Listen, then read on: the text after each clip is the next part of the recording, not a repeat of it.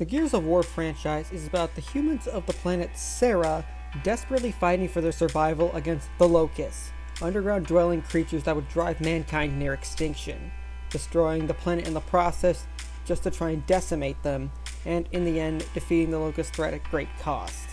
One of the men most responsible for averting the extinction of man is also a controversial figure within the series, a man who's done many questionable things, but in my book is one of the most underappreciated characters of the series. Chairman Richard Prescott would be the final political and military commander-in-chief for the Coalition of Ordered Governments, or COG. What would be the last government standing to fight off the Locust horde and eventually beat them. Prescott came from quite the prestigious family having a history of politics, and Richard himself would join the army and gain many medals for his service, although he didn't see much actual action because his family's political connections kept him away from most of the fighting. Also, he didn't really earn a lot of the rewards he so proudly displayed on his chest. He managed to become deputy chairman of the COG, but after the horrific slaughter of mankind just 10 months into the Locust invasion of the surface, the previous chairman died of a heart attack, making him the highest ranking human alive in the middle of a war against extinction, where most of the world had already been lost.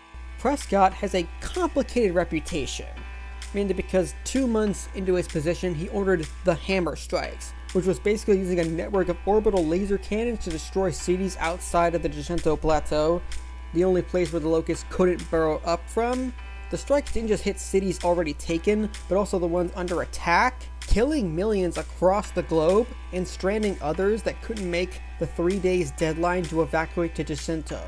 Everywhere was burned to ash that filled the sky for weeks. It was nuclear level destruction across 90% of the land masses. He initiated the Fortification Act, which was total martial law across Jacinto, and the disbanding of due process and civilian courts.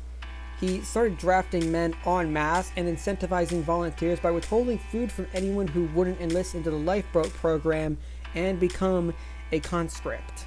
Prescott also started the breeding farms, which was taking all women who could bear children and even young girls pumped with hormones and either use artificial insemination or forced sexual intercourse to impregnate them, often offering women to high-ranking soldiers or physically abled ones to breed better kids. These places were more like prisons than anything else, incentivizing volunteers with food to keep birth rates up and rebuild as much of the human population, and were often abusive places where a lot of rape occurred. A fraudulent military career, appointment mainly due to circumstances, wiping out most of the world and getting millions to volunteer with food to controversial programs after said destruction he caused would mainly be the legacy of Richard Prescott. Although it would be wrong and more than a little dishonest not to mention the following. The reason why Prescott ordered the Hammer Strikes is because the Locusts were poised to completely win the war in a matter of months, a fact that was stated pretty much by every one of his military and scientific advisors in the book Jacinto's Remnant. The war with the Locusts had completely gutted the COG's ability to organize, any capacity to fight back, and with the ability to burrow up just about anywhere on the planet except Jacinto, the Locust victory was assured unless they consolidated to hold the line. Prescott knew the Hammer Strikes would not stop the Locusts, but slow them down long enough to mount an actual defense. In fact, in the book, he remains by the phone at his desk as the clock is ticking down, hoping that some news would come of Locust leadership ready to negotiate, or someone will come up with a better solution they can implement. He knew full well no one would forgive him for what would happen, and he never expected them to. It was a last-ditch effort mainly just to buy time to figure out and implement something better, such as the emulsion countermeasure that would end the war, but took 17 years to complete and use. The Fortification Act and Operation Lifeboat were also terrible, but there was not enough resources to just hand out to people not contributing to the war effort. A war that was for humanity's survival. And if society broke down in Jacinto, the Locusts would have wiped out mankind for sure. The breeding farms too were horrible, but the vast majority of humanity was dead. We're talking hundreds upon hundreds of millions gone. Numbers were dropping fast and they needed troops, workers, and a population in general to sustain anything. Then there is the island of Azura. This was a small paradise island / safe house for the Cog's elite to hide out a major catastrophe such as the Locust War. Prescott knew about this place pretty much immediately and had complete access to it. Azura had the Cog's best soldiers and technology to protect the place, not to mention an artificial hurricane around the island to shield it. Yet, not once in any of the books does Prescott ever think to just run off and hide there.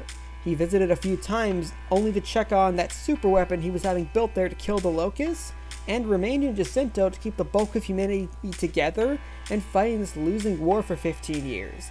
Even after they sank Jacinto and flooded the Locust Hollow, pretty much destroying their army, he still stayed with them to rebuild on an island chain, only leaving when the Lampets started cropping up, these hideously mutated creatures, forcing mankind to turn to nomads on ships.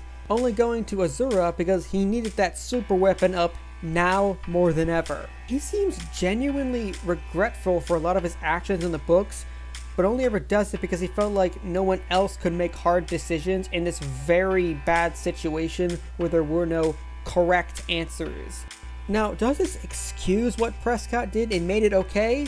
Well, that's the wrong question. Of course it's still horrible, and you should think it is, but one has to remember what situation he suddenly found himself in. Prescott is someone who never earned his position in life, yet when thrust into the highest ranked position in the government for the most pivotal war for mankind's existence, he didn't buckle or break under the immense pressure. He didn't flee to the Paradise Island even after they sank Jacinto. He stayed there for 15 years and fought hard to hold mankind together.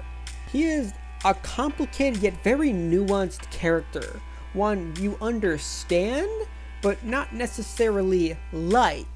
Now, one final thing I wanted to address was how the developers of the new games, who are called the Coalition, treated Prescott's character in Gears of War Tactic. My fellow tyrants, today, the Coalition of Ordered Governments strikes back. These unclean beasts, these locusts, will advance no further. I, Chairman Prescott, have authorized a full planetary strike from our Hammer of Dawn weapons arsenal.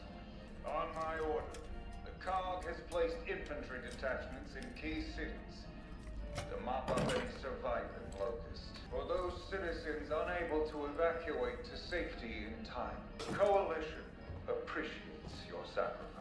Forgive us. This is the only way. They show him off as a sleazy politician and did not convey just how difficult this decision to destroy most of the world actually was for him. A decision Prescott knew he'd live with for the rest of his life. Yet, the Coalition seriously downplays the emotional and physical toll it took on the world, and especially the one it took on Prescott. So that was Complex Characters. If you like this video and are new to the channel, subscribe and check out my other video essays, overanalyzing She-Ra and music analysis videos.